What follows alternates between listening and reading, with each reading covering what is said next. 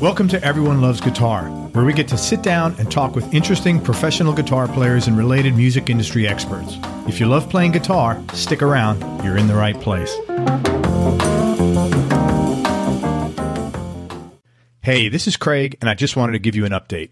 Over the last 9 months, in large part because of your listener support, we've managed to build this show into one of the top guitar and human interest podcasts online.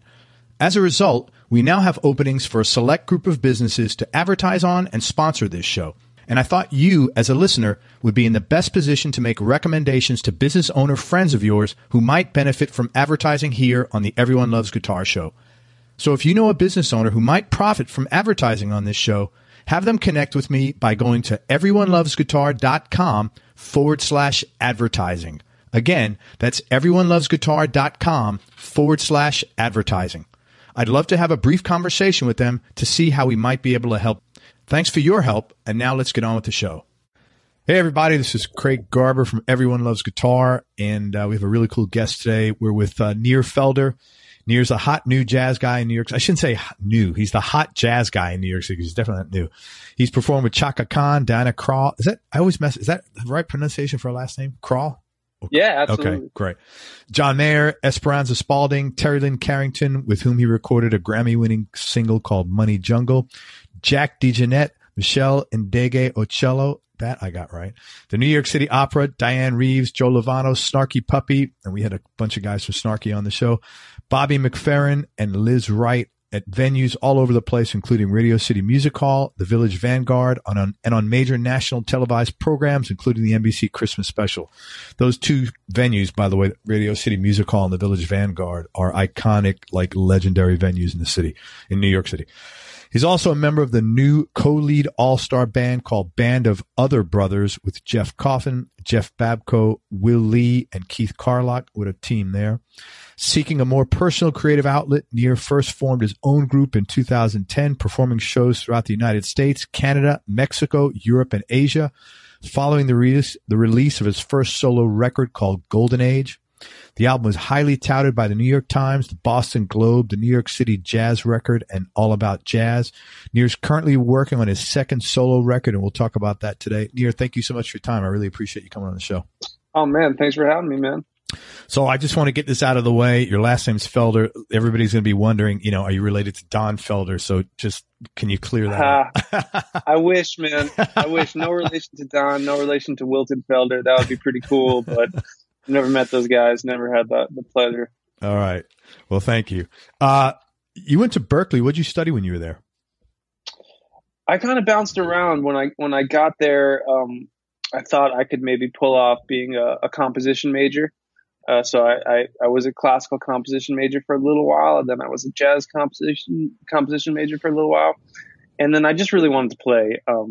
At that time, when I was young, I just needed to learn how to play better, because I always wanted to do that as well, and it was too much to do it all. So yeah, that's probably a good lesson to learn early on at that age. That it's too much to do it all. It's one day at a time sort of thing. A lot from those classes, but it was, my focus was still like, I need to practice. I need to have the time to learn how to play my instrument, so that when I get out of school, I can kind of piece together some sort of a career, and make a living, earn a living, get by at first. So I knew that I needed that time.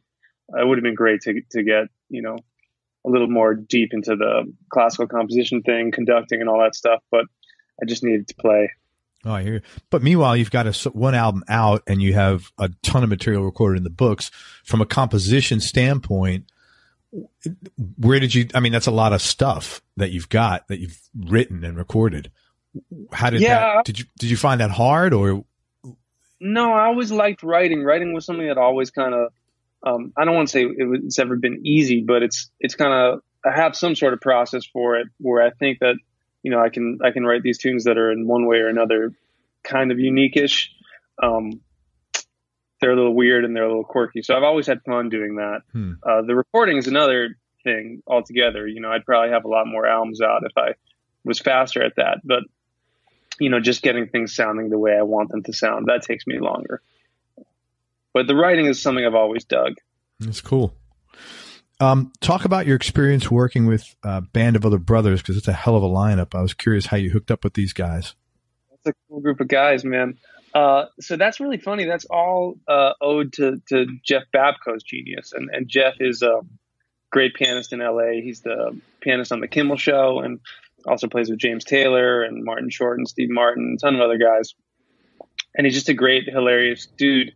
And I knew Jeff pretty well from, playing gigs with him and working with him. And I knew Keith pretty well from playing with him in New York. And Will and I knew each other, but we had never played. I had never met Jeff Coffin. And I think everybody in the band kind of had a similar relationship with all the other members. Like they knew most of the guys, but not all the guys, And Jeff kind of just put it together. He kind of envisioned this thing. It's a lot like writing. When I write a tune, I kind of want to know what it sounds like before I, start writing it. I have an idea or something, and then I kind of find a way to make it a reality, and it's always a little different than I thought it would be. But I think Jeff's kind of vision for the band was a little bit like that. Like he was like, okay, I want these colors and I want these guys. And we had never met, all of us, all five of us, until we got to the studio that morning in Nashville. So it was kind of, off the cuff, improvised, and super fun. So you all came together. Is there going to be, how many, have you released a record? I mean, how many? Yeah. We have one record out. So we kind of met in the studio in Nashville one morning 2 or 3 years ago, and we tracked for 3 days and then put out a record. And we've been touring as much as we can, but everyone's schedules is it's hard to manage. Keith's on the road with Steely Dan, Jeff's out with Dave Matthews Band. Everybody's super, super busy. So when we find the time, we're trying to play as much as possible. And hopefully there'll be a lot more of that. We really have a good time together. It's a fun band. Yeah, it sounds like it's just an all-star cast there, man. I got to get you a record. I'd love it. I'll send you one over. Yeah, for sure. Is it jazz? It's jazz. It's jazz. It's funky. It's on the funky, groovy side, but it's definitely jazz, all instrumental, a lot of improvising.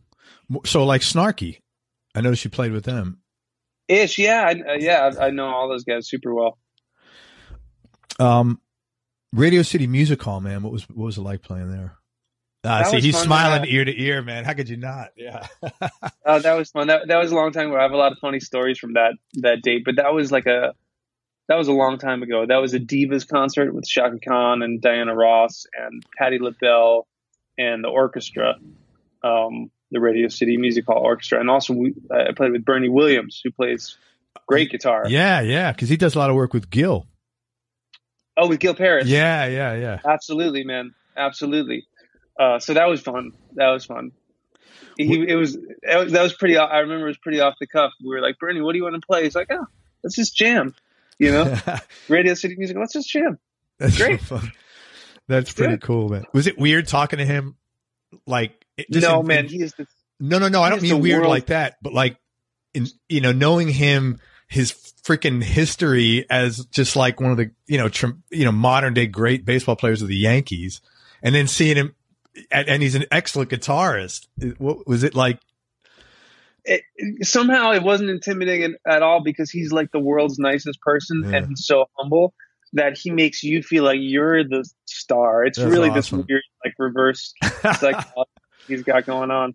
But he's also, which makes it even harder to believe, he's enormous. Like, you don't think I know. baseball players being that big, but he's just so tall and so, such a big dude, but he's so sweet. So, he really makes it feel like he's honored to be hanging out with you. And I think he does that for everybody because he's just such a nice guy. That's cool. So, well, he probably genuinely feels like that, because I think so, man.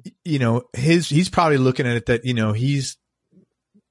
he was accepted into this, this career, as a second career for him. So he's probably very grateful, and he's probably not thinking about he's just as talented as he was in playing baseball. It's just a different shift. And, he's probably really happy that has this opportunity to do that. Yeah. Well, I think he takes it really seriously. It doesn't seem like he approaches it like a hobby. He approaches it like, he goes all in. Yeah. 100%, man. So what are you working on now that you're excited about? I know you just came back from Hawaii. That's freaking exciting. Yeah, that was awesome. Well, I have a ton of music recorded. So I did my last record for Sony Masterworks. It's called Golden Age. It's out there if anybody wants to check it out. And I went to record my next one, and I just ended up with a ton of music, and I'm really proud of it. And I just have to kind of finish the mixing process and then figure out the best way to release it. I'm hoping they'll still be with Sony. They did an awesome job last time around. So that's the latest, man. I'm just hard at work at that. Awesome. This says a lot about you that you're on a major label. That was cool, man. Yeah. Not a lot of jazz artists get that chance. Yeah. I'm very grateful for the opportunity. Yeah. Not a lot of people get that chance, jazz or otherwise. It's just, that's true. That's nowadays true. It's changed, as you know. That's true. You're in the city now. You grew up there as well? I did, man. What was your childhood like? I stayed close. My childhood was cool. We moved around a lot, and I had parents that both worked. So like when I was 10 years old or something, my babysitter was coming home alone and watching MTV, just music videos all day long. And it was kind of a cool time because they were playing whatever. They would play rap, they would play heavy metal, they would play alternative music, they would play some really far out stuff, and pop music, of course. But it was like they were just trying stuff because they were new. It was the 80s, early 80s, early 90s, whatever. So I guess I was kind of exposed to a lot more than like you would be if you just listened to pop radio nowadays. You know what I mean? Yeah, it's so segmented now, radio. Yeah, and I think then people were trying stuff out because it was kind of new, the music television thing. So so that was kind of my first experience of like falling in love with music. I remember buying like Guns N' Roses cassettes and cassettes of bands I heard, Lords of the Underground or Fugazi or whoever, the Far Side, like cool bands and artists that I found through that, and I kind of gravitated towards some of the weirder ones, but, I had it all on cassette. And as a kid, even before I had any instrument or, knew how to play anything, I would just listen. I loved it. On your Walkman? On my Walkman or on this like terrible little boombox that I had. Yeah. Yeah, I think we all had those, man. Any brothers or sisters? I have a younger sister. She's quite a bit younger. So same parents, but she's 11 years younger. Is she into music at all? She's into photography. She's into art. She never picked up an instrument. Did you come from a musical family? Like, were your folks musical at all? Or? It's funny, man. I can't say that my folks were very musical or are very musical. Sometimes, I hear like my dad or my mom kind of sing along to something, and I'm always struck that they actually have good voices, but they're not, musically trained in any way, no instruments.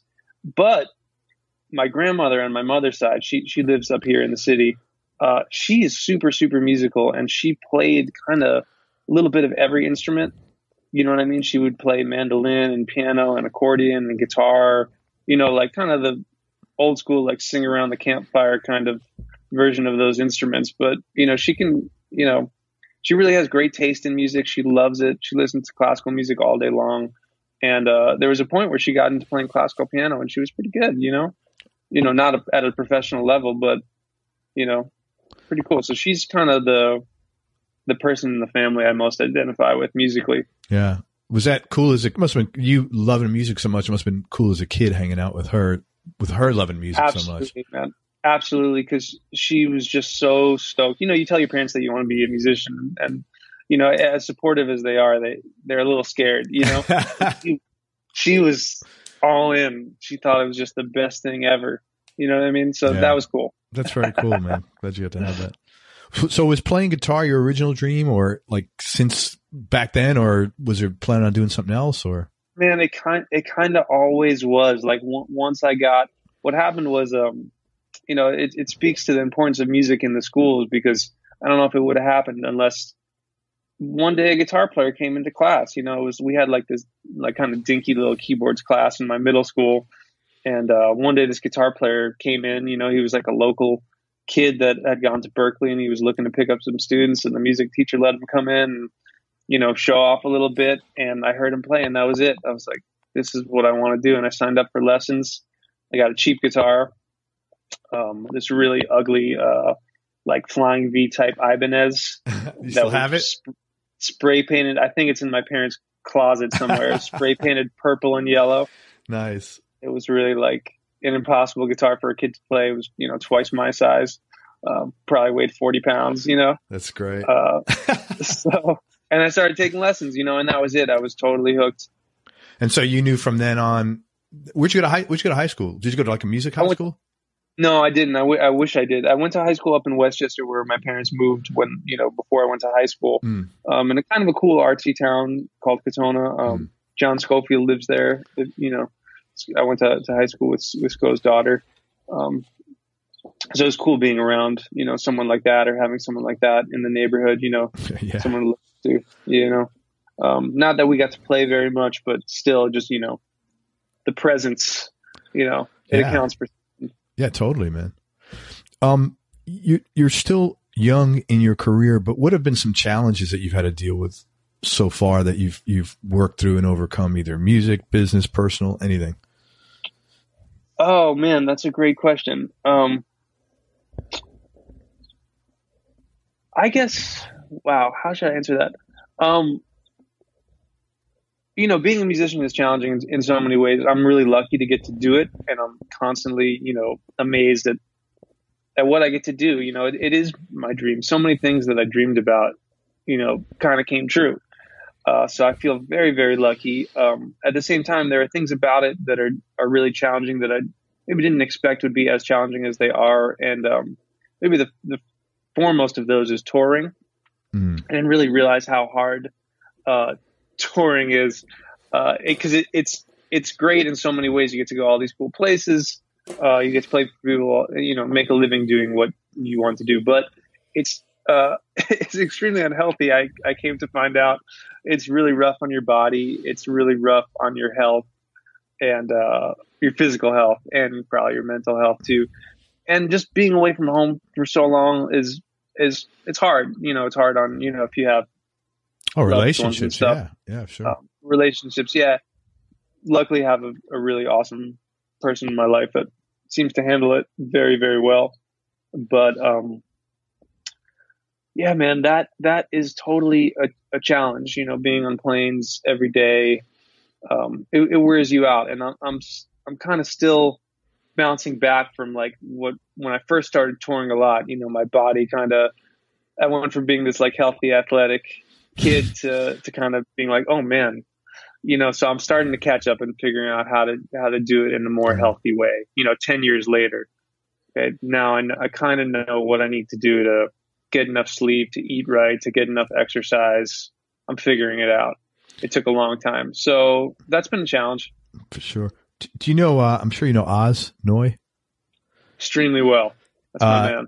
Oz was saying, people think it's tough because we got to, lug equipment around and guitars. He goes, that's nothing. And he said that this is such a tough job. Exactly what you said, because it beats the crap out of your body, going on planes and zipping into and out of time zones. And then when you're there, you got a day off. You don't even know where the hell you are. And, even if you're in the same country for 2 or 3 or 4 days, it's like you're traveling those 2 or 3 or 4 days. There's no.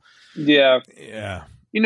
When you're on tour, you're trying to, it's for us, it's how we make a living, right? So we don't want to take a day off to sightsee. That would kind of defeat the purpose of going out there to, you want to get to the next gig kind of. Yeah. And I always do, thus far have made a point to go out and see the places where I am. If I have to take that day off, I will, but it'll mostly be a half day and then I'll get on the plane at night or something like that.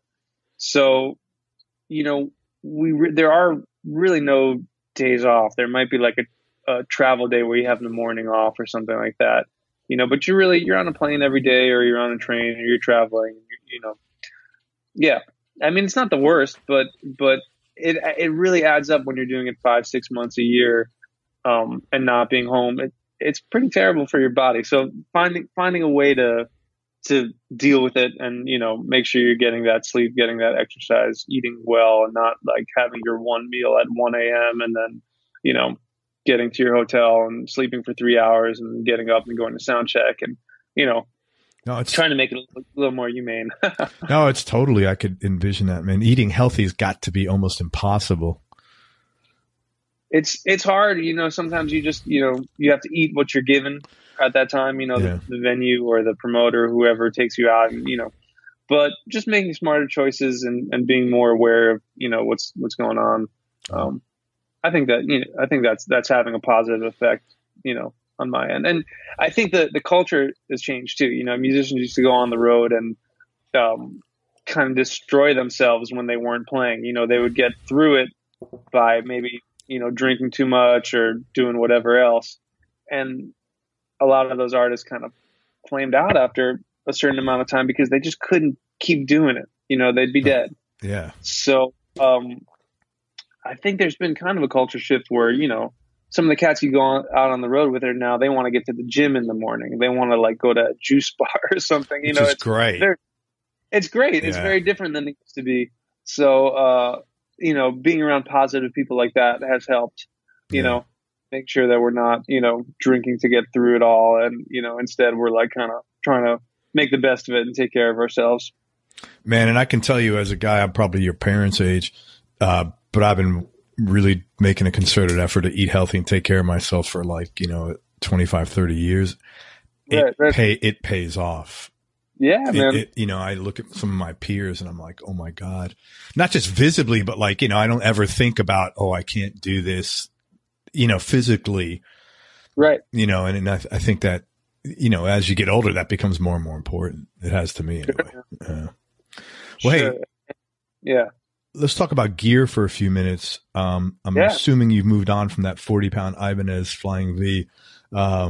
What's your go-to guitar right now? And what other 2 or 3 guitars would round out your top list? Well, I didn't move that far from that guitar, which is funny. So, that guitar was obviously when my teacher saw that, he was like, man, you got to get something else. And eventually I went to, where did I get? I think it was a Sam Ash. It was a Sam Ash store, and for $250, I got a Mexican Strat. Cool. It's a '94 Strat, and I bought it in '95.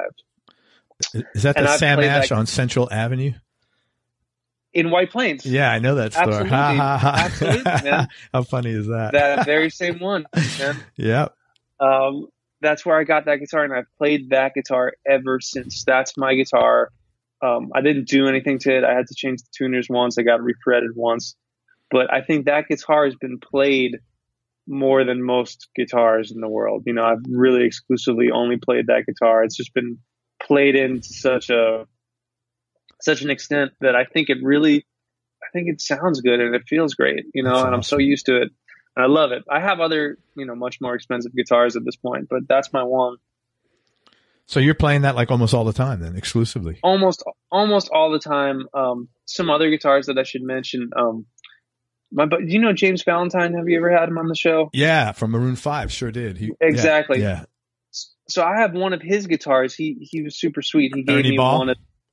one of the Ernie balls, but it's one of the ones they used on the road. So it's still got the tour markings on it. I guess they were using it in a half step down. So it's, it's marked from the tour, and it's a cool one. It's also been played in a little bit and it sounds awesome. Super versatile. They're just great, man. They feel great. So I really enjoy playing that one too. I also have a Sadowski that Roger was nice enough to give me. That's really awesome. He's in New York. He's a New York builder, right? He's in New York, yeah, and we might work on something together soon. Maybe more of a Strat type thing. Cool. So yeah, I really love that one too. I've got a bunch of old guitars too now. Nothing too crazy, but this old Fender Electric 12 that I really love. Some really cool stuff. That's so funny. How do you know James? Spoiled. Man, I've known James for maybe 5 or 6 years. We've been really good friends. I think we first met through Yannick Wisdala. Yannick and James play a lot of tennis together. Okay. And out in LA. And I played on some of Yannick's records. I think that's how we first met. But we've been buddies for a long time. He's such a great dude, such an awesome player. Yeah, he was a very nice guy to chat with, man. Super intense guy, which I like, and he's like very extremely balanced, and he goes out of his way to be like that. He's just the best dude. He's just, a great example of like someone that you can look up to. Anybody can look up to a guy like that. And I think all the fans and all the the people that love him, love him for the right reasons. He's not one of those, No. artists. He's a superstar, and then in secret is some sort of monster. He's the total opposite. Yeah, he's a role model. It's pretty awesome. That's cool, man. Are there any players who influence you that people might be surprised to hear? Well, probably my biggest influence is Stevie Ray Vaughan. And I don't know how much comes forward in the playing, but that's why I play that guitar. It's just a Strat with 13s on it, heavy strings. Holy shit. You play with 13s.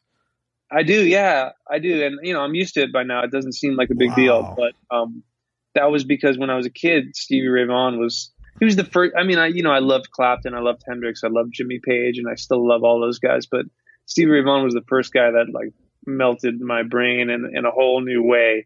I wanted to, learn every solo and hear every record, and something about the visceralness and the way he was kind of channeling it, really stuck with me.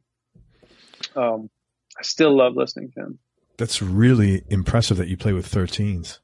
Man, I'm still stuck on that. Are you a big guy?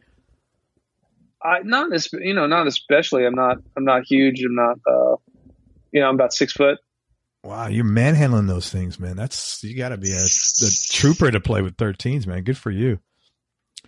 Desert Island. Do you remember the first CD you got ever? Well, it was a cassette. It was, Guns N' Roses Use Your Illusion 1. This will tell you how young I was. How green I was. I bought Use Your Illusion 1 on cassette. I don't know how old I was, 8, 9. Mm-hmm. And then I got Use Your Illusion 2 after that. And I thought that you had to listen to Use Your Illusion 1 in its entirety before. It was like reading a book or watching a movie. Like, you can't start in the middle. Yeah. You got to start at the beginning every time. So I would listen to Use Your Illusion 1, and then I would put on Use Your Illusion 2, and I'd get like 2 tunes in, and that would be it. So I don't think I ever heard the whole, I was a kid. I didn't know any better. That's actually kind of cute, to be honest with you. Oh, my God. Very youthful innocence. No one told me any different. When those albums came out, you probably don't know this, but how they released those was no one had ever done this before. They had the record stores open at midnight, open until midnight. So like my local record store at the time I was living in South Florida was like, I don't know, Coconuts or something like that in the local retail mall. And I remember Coconuts. Yeah, they closed down at, normal 8, 9 o'clock, and then they reopened at 12, but you had to form a line outside. And I remember going down there and getting the, Use Your Illusion 1, Use Your Illusion 2. It was pretty wild. Yeah, it was pretty smart marketing. Those were the days, man, when people would wait in line for hours to buy a new record. Yes, it was cool. Now they're waiting for chicken. There's some chicken place open near the gym yesterday, and I'm like, what the hell is this line? Apparently they were giving out a free chicken meal for a month, and it was like, and someone's like, somebody slept over. I'm like, oh my God, what? Wow. I hope I never have so little to do in my life that's what I'm investing my time in. Please shoot me. I think that's fine, but just the fact that, they'll do that, but then if this great new artist releases a new record, people could really care less. Right. Or read a book. I'm not going to do that. They'll get to it when they get to it. It's not urgent. It's not important. It's not an event. No. It's just like, oh yeah, the new record come out. I'll download it next week. Right. I got shit to look at on Facebook. Yeah, man. It's kind of sad because that was such a cool thing. I caught the tail end of that, of a record coming out, and you looked forward to it for a month, and then it came out and you waited for it, and you went to the record store and you got it, and then you went straight home and listened to the whole entire thing, undivided attention. Yeah. That was pretty cool. That was cool. And it attached a tremendous, there's a lot of emotional vesting when you do that. And yeah, man, you don't have that anymore. And I think that's part of the reason why the attachment to music is not as great as it used to be for the masses. It had a ton of significance, when you did that.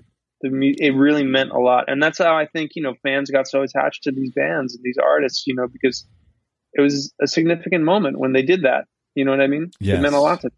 Yeah, for sure, man. Now it's like here today, gone tomorrow. They liked you yesterday. Now, and what I do, I'm lucky because I play jazz guitar. The fans are a little bit more, it's different than pop music in that, people are really attracted to who they think are the best players, and it doesn't really change day to day. Whereas like someone can like a band one day and now they hate their next record, they're on to the next band. They couldn't care less about the old band.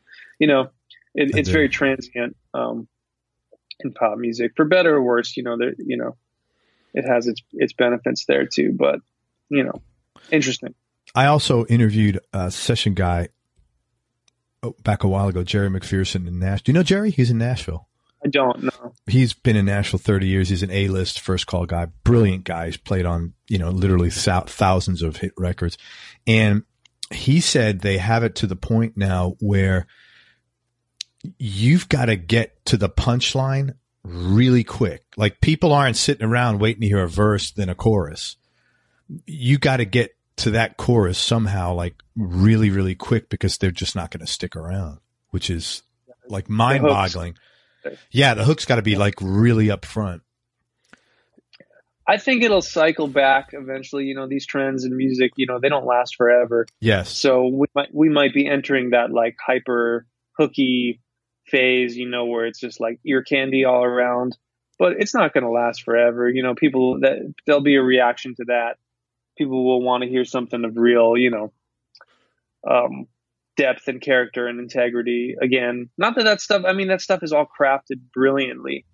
There's an art to it, and like the best musicians will always find a way to make whatever they have to do. They're going to make art out of it. You know, they're going to work around it. You know, so if you have to have a hook and then another hook and then the third hook, and that's all the song is allowed to be, they're going to find a way to make that genius and amazing and brilliant. Sure. But I think there'll be and it hasn't gone away either. You know, there's real songwriting out there. People are still doing it. Yes. They never stop. Just in terms of the general public's acceptance of that stuff, it'll swing back. I think so. I think so. I agree with you. I certainly hope it does. That's why I think part of that has contributed also to, with Spotify and streaming. Like my kids are always like, Dad, why don't you get Apple Music or whatever, or Spotify? And I'm like, well, I don't want to listen to one song. I want to listen to the album, because, the artists or the musicians I'm listening to, I think they have something to say, and I want to like hear that. I can't hear that in a song. I want to hear what they're about. I want to, it's like going on a first date, give them a shot,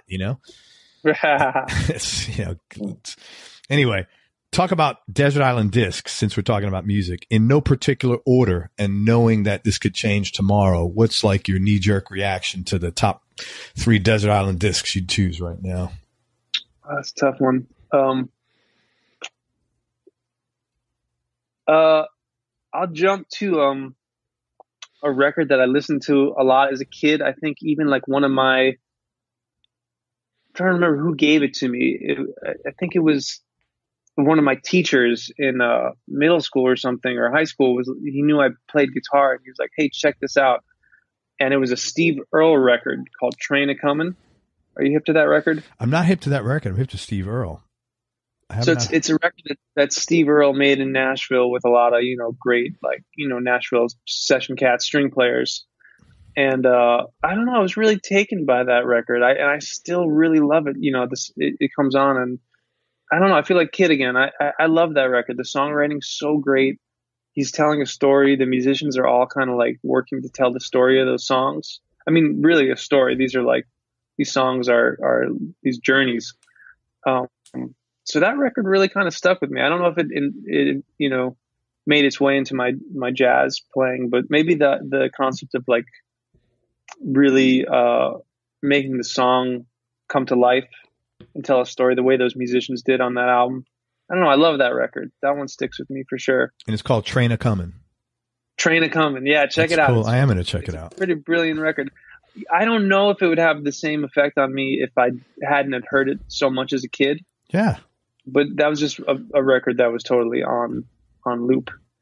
But that's what's so good about music. There's certain parts of your life where it's the fabric of the soundtrack of your life. And that's why. Totally. It's not because necessarily, this is the greatest music ever performed. It's just like it fits you and it does something to you. And that's all that counts, man. Yeah, that one for sure. I don't know, Desert Island Discs. Probably a Beatles record, maybe Sgt. Pepper's, another one I listened to as a kid.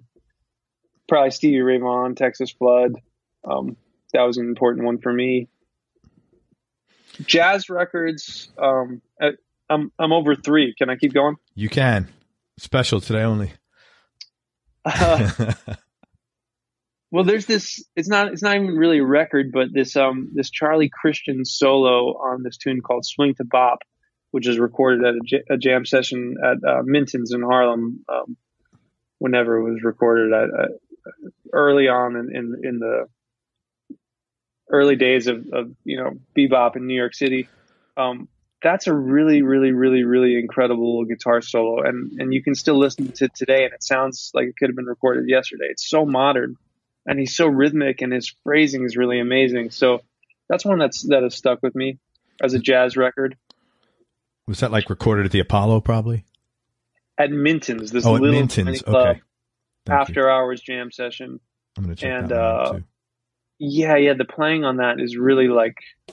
It's super futuristic. It's way different than his stuff with Benny Goodman.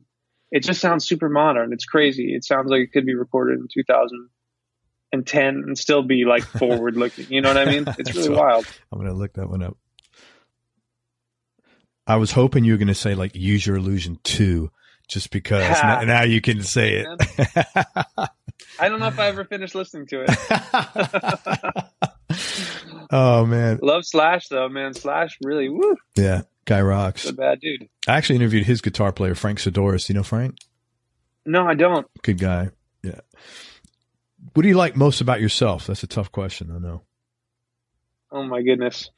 Well, I guess musically, I'm gonna shift it, keep it in the music arena. Oh, you're being politically correct.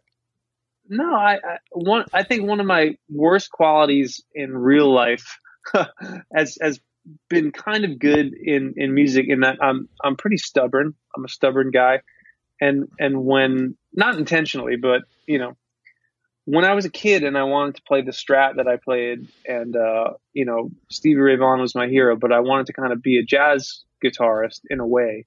That kind of came more into focus as I got older and went to Berkeley and really started playing with guys that were real jazz guys for the first time. Had no real connection to the rock and blues stuff that I grew up with. They were just, through and through jazz guys. A lot of my teachers up to that point, and even a lot of those guys, they're like, you can't play that Strat. You can't play that way if you want to do this. A lot of I think today it would be different because it's become more accepted. But around the time that I started doing it, it was like a huge no-no. So many things like, hey, man, you sound great, but you got to get rid of that guitar, You need a hollow body or a semi-hollow body. You need a hollow body, yeah. I mean, semi-hollow body was pushing it. It's like, you need a jazz box. So I think I was stubborn enough to be like, I know that criticism is coming from a good place. And I've always been open to, if someone tells me like, hey, your time could be better, and there's some part of me that knows that is probably true. So that's advice that I would be like, okay, you're right. Let me get to work. But there were certain things, like stylistic things, where I, as a young man, I was like, you know what? I know this criticism is coming from a good place, but it's just not right for me. And I tell all my students that, I teach at the new school here in New York City. And, I tell them all, like, I'm going to give you the best advice I can and tell you all the things that I think will be good for you. But if you know in your heart that a piece of advice from me or any of your other teachers isn't right for you, just don't take it. You have to follow your heart in music. That's the only way it's going to lead you to the place you want to go, right? That's what we're doing. We're kind of out on a limb here, trying to follow our dreams and follow our heart. And if we stop listening to our heart, we're not going to end up in the place we want. It's not music even. It's, it's kind of becoming more of a job, I guess, which it is that too. So, but all my wackiest students, the guys that are like, really out in outer space on a limb, I always want to support them as much as possible because they're really following it might not be the most practical thing in the world, but it might lead to the most amazing place. And you never want to shut off that you never want to cut that road off. Yeah, that's because everything we do is a freaking journey. You know, it's not like where you are today. At least you hope to God it's not like where you are today as you're finishing. You know, the finishing line is really far away, man. You never know, man. And you know, like these, you know, we're chasing these dreams, you know, and everybody is. Everybody is. Music, yeah, right. Exactly. So I think being stubborn a little bit can be a good thing, because there are a lot of people that, you know, try to shut it down for whatever reasons, even good intentioned reasons. Sure. You know, they say, you know, I want the best for you. Don't follow your dream here. Be a little more practical. Get that jazz box if you want to play jazz. And as a kid, I was like, thanks, but no thanks. Good for you. So man. I think that's been a good, you know, and that's just one example of many, but, you know, you got to be a little stubborn in this business, I guess. No, I think persevere. I think that is as a guy coming out of the business sector, I think that's a very common trait for any entrepreneur that is ultimately successful. And you are an entrepreneur. You're an entrepreneur in the music business. And, you know, following the crowd, there's this guy, I listened to a lot of self-development tapes, especially when I was younger, called Earl Nightingale. And he made this record called Lead the Field. And he said, he goes, one of the smartest things you could do. And he had this awesome speaking voice, like, it's like giving you a sonic hug, rapping. He was like, really? I was like, just listen to the guy. I was like, oh man. Yeah, I'll listen. Yes, I'll do whatever you say. So, but, and he said something like, you know, in this thing, Lead the Field, look at what everybody else is doing and do the opposite. That's the number one thing you need to do if you want to be successful, because most following the crowds, you know, the masses are not, you know, the ladder of success gets small. The people that climb it, there's fewer and fewer people there, not more and more people. So I thought that made a lot of sense, you know, and especially, you know, something like that, you're not doing anything illegal, unethical, immoral. You just want to play a guitar that you like. Right. You know, right. Great. You know, shame on you. Right. I don't buy into that kind of shit. It's ridiculous, man. But good for you. I'm glad you did that. I think part of it is that, like, you're not being contrary just to be contrary. Right. You're just really doing something that you believe in, or you're following through an idea that you had that was quirky or weird or not standard in some way. You know, it's not like, hey, everyone's doing this, so I'm going to do this just to do the opposite. I don't know if that's going to lead anywhere cool. Yes. But if you really believe it, hey man, like, give it a shot, you know, give it your best shot. And I think that's kind of the only way to get to a special place, is kind of by, you know, following your heart into some uncharted territory. Good for you, man. What did you get? You like have a lot of common sense for a guy your age. I don't mean I don't mean that condescending. That sounded like awful, but I meant like in a really supportive, positive way. Like I certainly, you're like running rings around me you're probably running rings around me now, but I certainly didn't have that confidence and wisdom at your age. It's funny because, you know, common sense wise, I will do the dumbest, most nonsensical things. You know, my girlfriend laughs at me. She sees me doing something simple, like the way I'll load the dishwasher. And she's like, what are you doing? Yeah, but that's not, this is a philosophy of life. That's a, you know, the dishes is not going to impact your life. I assure you. I've loaded tons of fucking dishes. certain things, you know, I'll approach with a certain amount of grace and wisdom, and other things I will approach so backwards. I don't know why, but good for you, man. Well, you're doing the right thing. What are you thinking? What is, you know, I'm like, you're right. What am I doing? I hear you, man. Hey, tell me something about yourself, and you might have just said it, that people would either be surprised to hear or might find a little odd. Besides you load the dishwasher. Well, another music one that's a little unexpected is when I was a kid, you know, I didn't have many teachers at first, because it was kind of like slim pickings in the suburbs where I lived. I could have gone to the city, but that seemed like, as a kid, it just seemed like an impossible thing to do, to go into the city for lessons. You know, we were an hour away. That's a lot of work. And there was it just didn't. I mean, as a kid, I don't know. Now it would be like, of course, go do that. But as a kid, it didn't seem possible. And there weren't really many people around. But there was a little stretch where I had this great teacher, this guy named Frank DeBretti, who's still out there doing stuff. And he was only my teacher for a short amount of time because he moved to Nashville. He didn't stick around in the suburbs of the city for too long. But he really wanted to be a country session guy. And he did. He moved to Nashville and did just that. And I think he's in Houston now. And he was a great player and a really great teacher as a kid. You know, he was my first real teacher. But through him, I kind of got this bug to be I wanted to be a country session guy just like him. You know what I mean? And then after him, I didn't have a teacher for a very long time. And the next guy I ended up with was Arlen Roth. Do you know Arlen Roth? Yeah, of course. I had Arlen on the show last week. He's a country guitar legend. Yeah. And he was an amazing teacher too. Yeah. So I really thought I might end up being a country session guy. You know, I was probably 16, 17 years old and I loved it. And I was checking out all those guys and learning from Arlen, you know, one of the greats. He was living in Westchester at the time. Is that right? He was. Yeah, yes. Right. He was.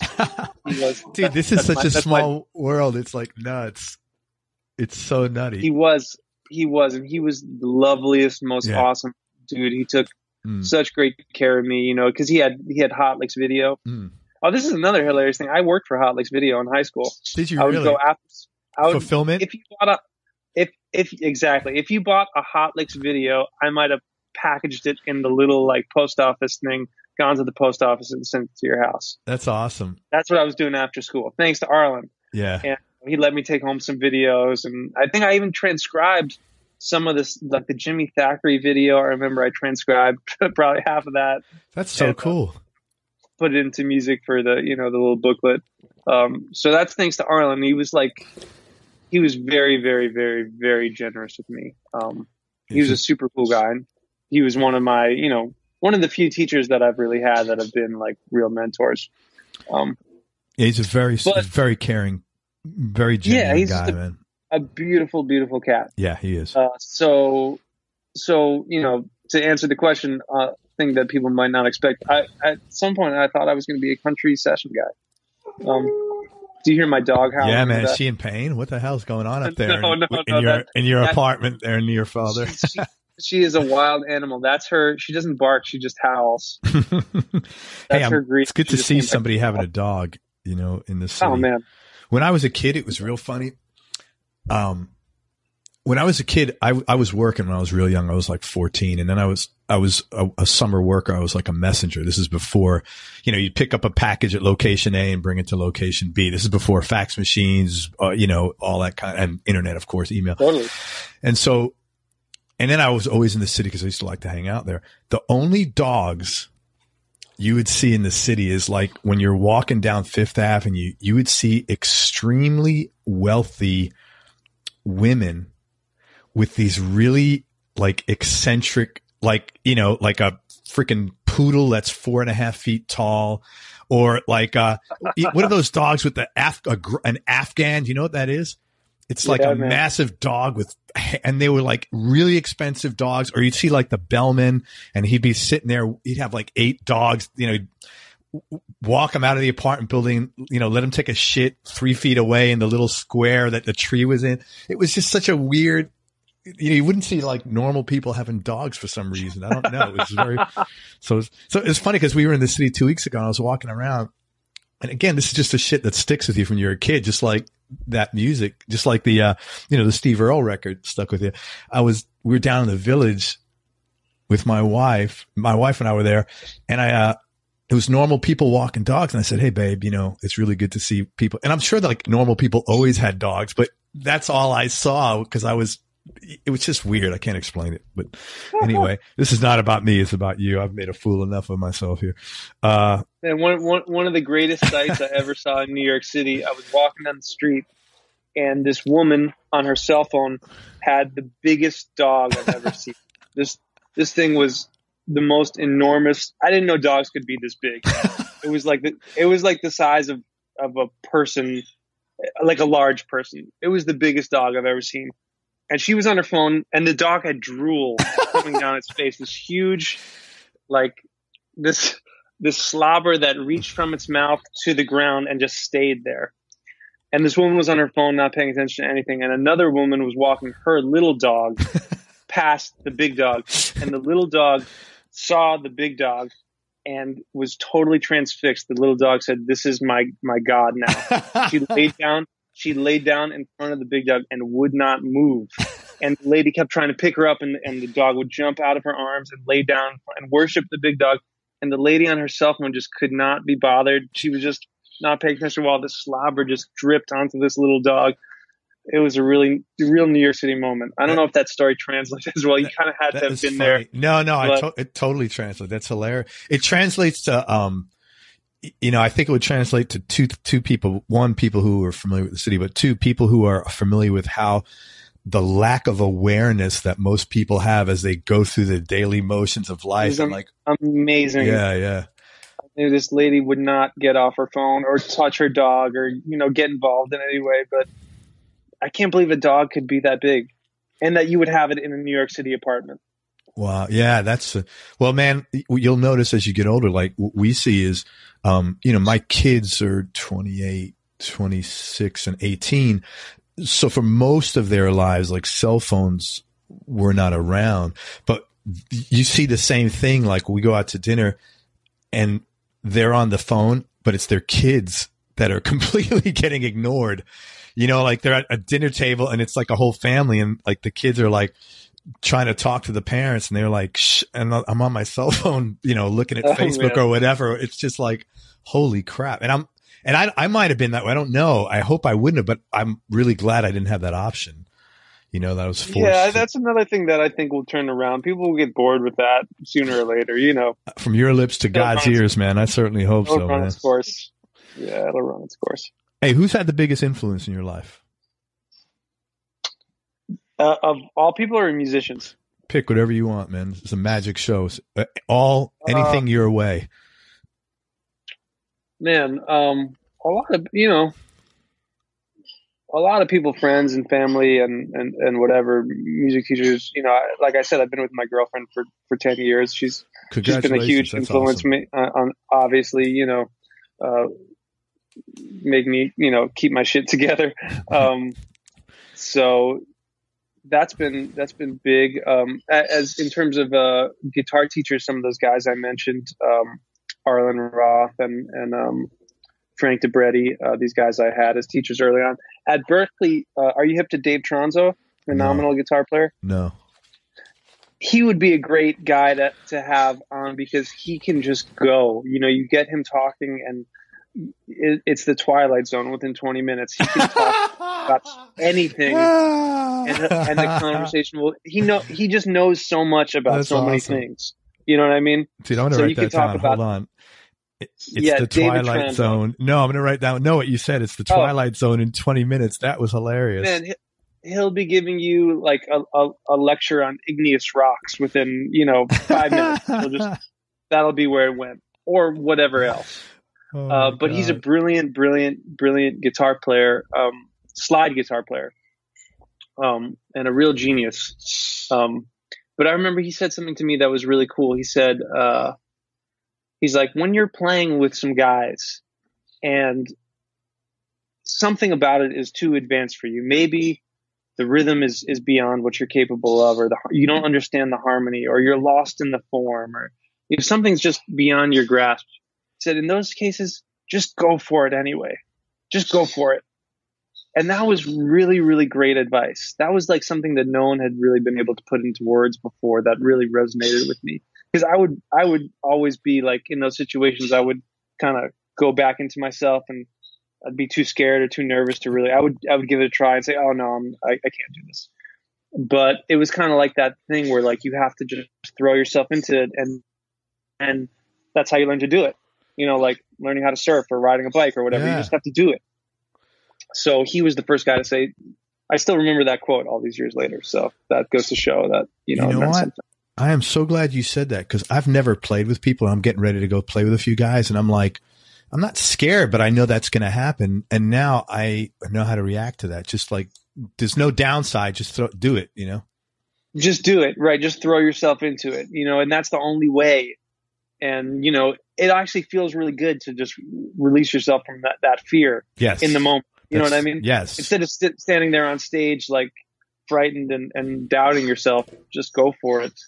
And that was helpful. I have to remind myself of that all the time, but what That's a great man. quote. Thank you. What's your favorite New York City food, man? Woo. Name a style of food. I'll tell you the best place to get it. Oh, you're a foodie. You eat a lot?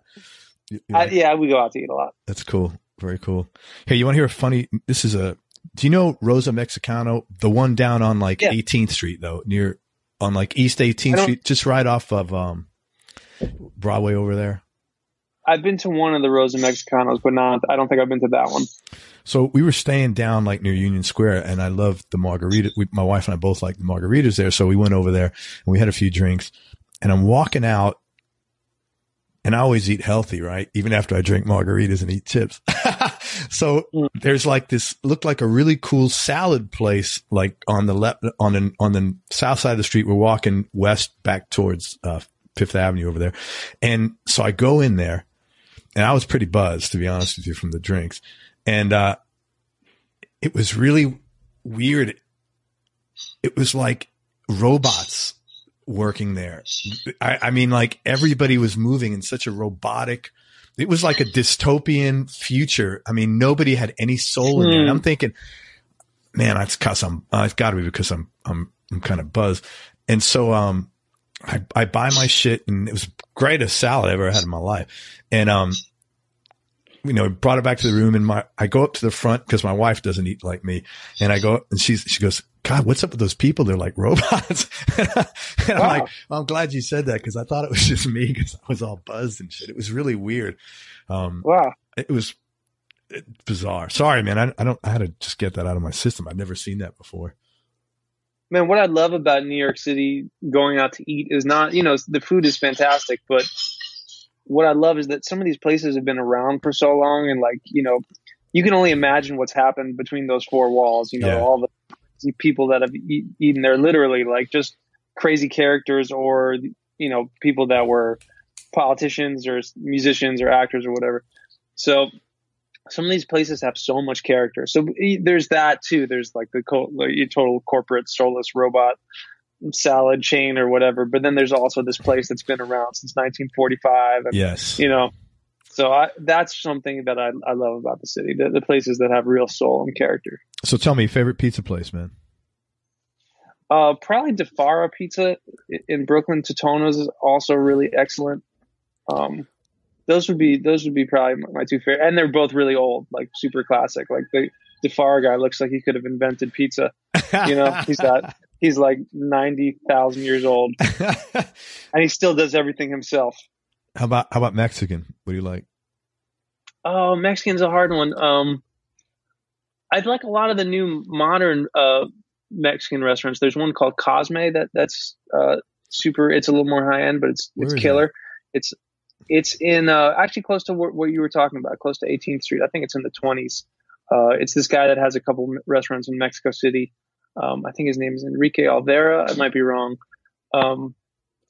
And there's also a new one in Brooklyn that's really good called Alta Calidad. And do you go to Brooklyn a lot? Well, I live in Brooklyn. Oh, I thought you lived in this. I thought you were on the Upper West Side near Oz for some reason. Okay. No, my grandparents are. Okay. My grandparents live very close to Oz, and he's been over to my grandparents' place to hang out, which is awesome. That's so funny. Him and your mom and your grandma jamming?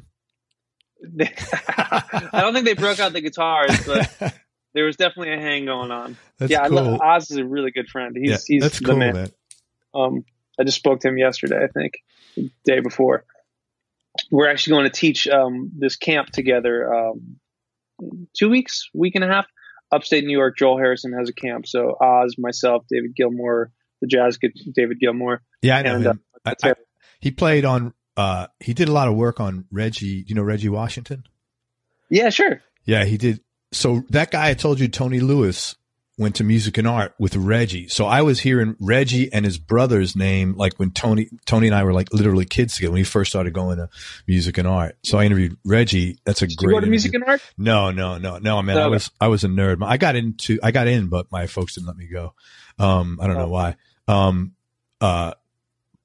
But so David Gilmour played on Reggie's album, which the tribute to Jeff Lee Johnson. Oh, right on. Yeah. He did some good Jeff work Lee on Johnson was one of my favorites. I loved it. His playing. Very good. So where is this camp up in Indian something upstate? Yeah. Big Indian. Yeah. And Mark Lettieri's on it. Yeah. Okay. Yeah. Man, that's a great group. It's a fun crew of guys. Yeah. I interviewed Mark. Great guy. Yeah. I can see. Yeah, Mark's awesome. Yeah. I can see you guys getting along actually. He's very smart guy as well. We play in a band together. Mark and I do this Bob Reynolds guitar band thing. I think there's a record out, but there's also a lot of YouTube stuff out. 2 guitar band with us. Pretty fun. That's so funny. Like I said, this is such a small world. Oh, totally. The guitar universe is so. I know a bunch of guys doing a seminar up there. Who is it? Oh, like Robin Ford and Jeff. Do you know Jeff McErlane? I do know Jeff. Jeff's awesome, man. Yeah, he's a real cool guy. He's in Brooklyn. New York City guy. Yeah, he's in Brooklyn. Yeah. He's in Brooklyn. I'm pretty sure Brooklyn. Yeah, he is. Yeah. So he's a sweetheart, man. He was one of the, I had those couple teachers I talked about, but that was just for small periods. There were years where I couldn't find a teacher when I was a kid, and I would just get Guitar Player magazine. That was kind of it was before YouTube lessons. It was before finding anything online, really.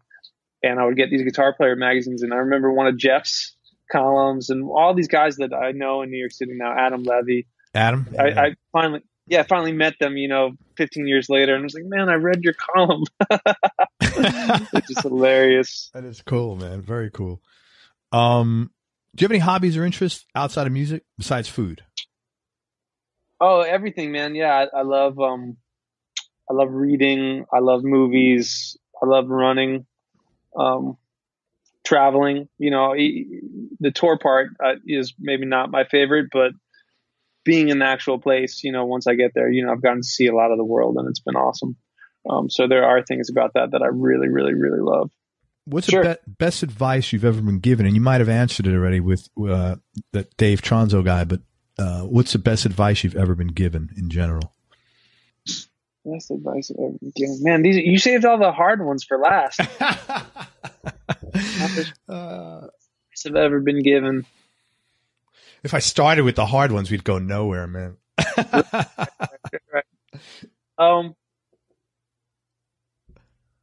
This sounds ridiculous, but I think just that whole follow your heart thing that we were talking about, no one gave me that advice, but it's just something that I just decided for myself. I think that's been the clearest example of a principle to live by that I've found. And I don't consistently apply it. I fail all the time, but I have to remind myself of that, of good things happen when you do that. I don't know what it is, but it's we fight ourselves so much of the time to kind of get to these places we think we're supposed to be.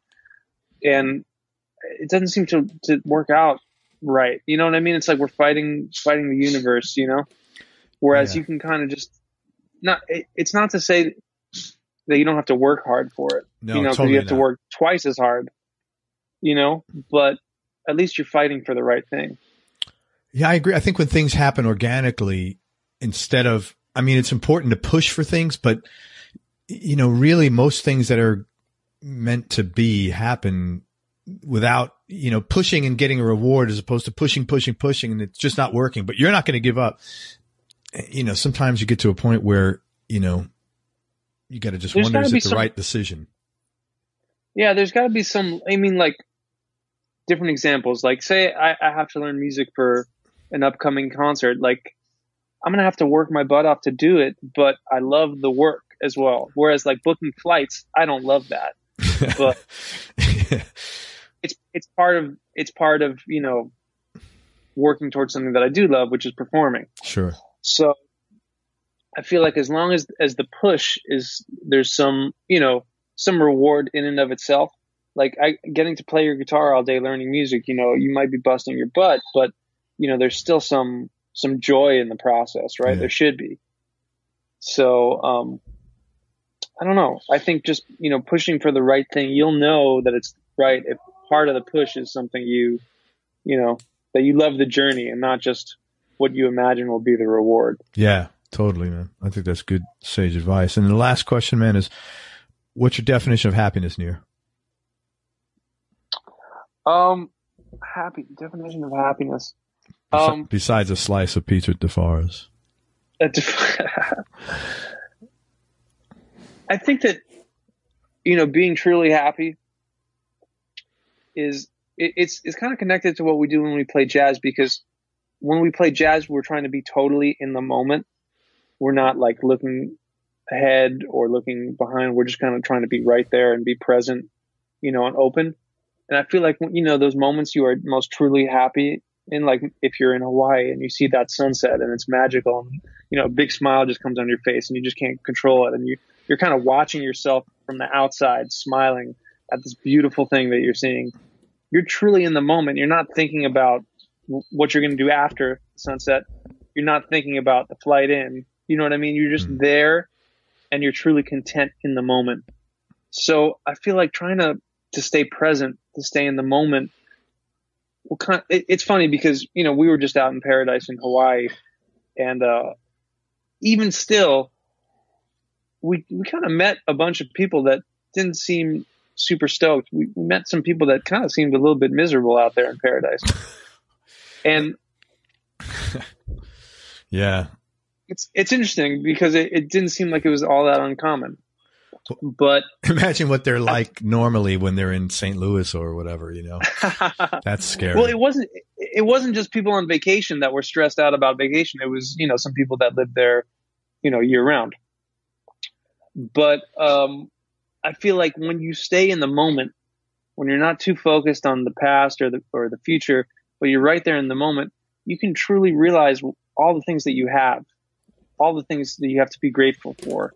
You know what I mean? Just, it's kind of right there in front of you. Wow. Like you can take in how amazing it is that you're alive, and, everyone's got their struggles, but everyone also has their, the things that have been bestowed upon them.